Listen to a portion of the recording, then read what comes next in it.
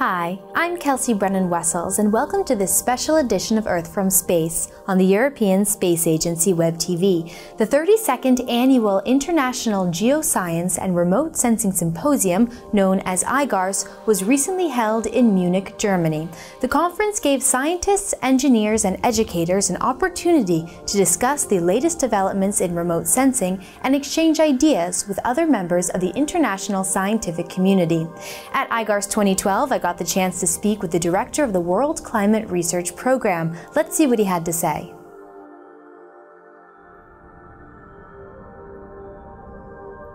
I'm here today with Ghassem Asrar, who is the director of the World Climate Research Program. Hello, and thank you for joining us today. Good morning, thank you. I just want to start by asking you a bit about the role of remote sensing, of satellite Earth observation in the World Climate Research Program. An extremely important role that the space-based observations play in observing for us to understand the Earth system, including its climate. What is unique about the space-based observations are that they give us a holistic view of the planet Earth, and they give us access to some remote corners of the Earth that we cannot access otherwise, for example, the polar regions.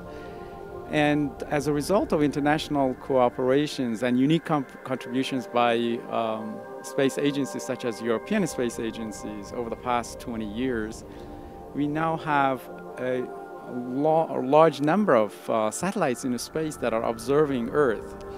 And they're practically observing every aspect of Earth from space. And as a result, we are able to use observations from these multiple satellites to unravel some mysteries of the Earth system that have not been able to explore over the past 100 years or plus. Now, is there any specific information that we can get from satellites or only from satellites to help us improve our understanding of the climate?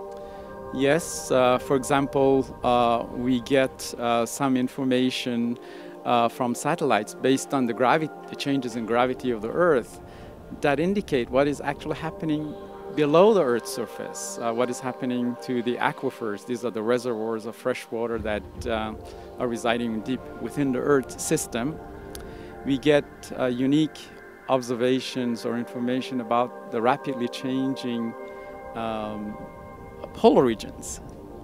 The ice that covers some parts of the sea surrounding the Greenland and Antarctica, for example. These are some specific examples of what space offers that would not be possible otherwise. And as I said, they give us a holistic view of the Earth, that when you go using traditional methods for measurements, we get measurements from one spot or one location or sort of a relatively small area, and the satellites give us wall-to-wall measurements from pole-to-pole measurements of the Earth system. Now, do you foresee any specific challenges to Earth observation for the future that might affect our understanding of the climate?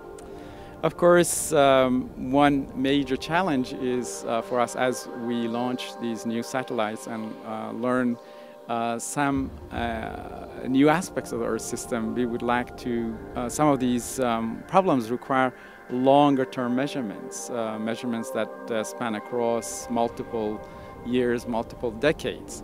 And usually these satellites have limited lifetime. And for us to continue to have the observation across multiple decades require launching several of them. And it's very difficult to secure the funding and organize their launching on time to have overlap between the old and the new ones. That's, for example, one specific challenge. Another set of challenges that are now increasingly facing us is the ability to extract the useful information content of these space-based observations and make them available as near to real time as we get these observations to decision makers. This is specifically important for those who deal with the natural hazards. They want to mitigate the risks associated with them, or they use this information to arrange for post-disaster recovery activities. So these are some of the exciting challenges or opportunities that are in front of us, but having organizations such as European Space Agency that not only invest in building the satellites, but now they're investing in basically reprocessing all the historical records to make long-term observational records with very high fidelity, high precision, to be used for study of the climate. For example, European Space Agency has a new initiative called Climate Change Initiative that specifically attracts experts from around Europe to take all available observations from the past 20 years and bring these observations together consistently, process them, calibrate them, to make them as accurate as possible, as high quality as possible for scientists to use them for a study of the climate. Well, Ghassem Asrar, thank you so much for your time. I appreciate it. My great pleasure. And that brings us to the end of this special edition of Earth from Space. Remember that to learn more about space and about our planet, you can visit our website at www.esa.int. From the ESA Web TV studios, I'm Kelsey Brennan-Wessels.